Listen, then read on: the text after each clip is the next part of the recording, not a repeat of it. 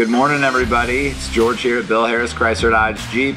Wanted to talk to you guys today a little bit about the future of Stellantis and the future of our beloved Hemi V8 engine that everybody has grown accustomed to. It's been around for just, multiple decades, and everybody's kind of scratching their head right now like, so what's going to replace the V8 for Chrysler, Dodge, Jeep, and Ram? And I've got some great news today of what is actually coming, and it's actually got quite a bit more performance than what everybody's going to expect.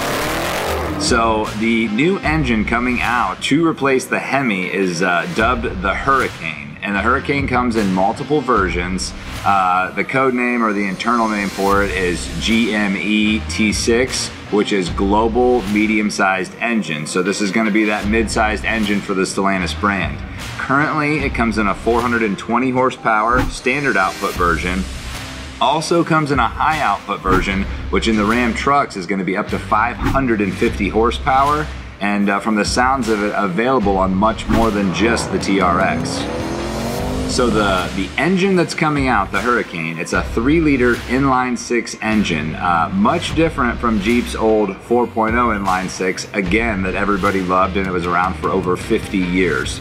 The 3-liter inline 6 is actually going to even be replacing motors as large as the 6.4-liter SRT V8 with 485 horsepower. So a few ways Stellantis is going to get the 3-liter Hurricane to have the power of the 6.4 V8 but be just as reliable with that small package is going to be the PTWA coated walls, which will allow this all-aluminum engine to not have sleeve cylinders anymore. A couple other things that we've noticed is it's actually got a very similar crank mounting to the beloved LS GM engine, which everybody loves to take and modify and turn the power up to the moon.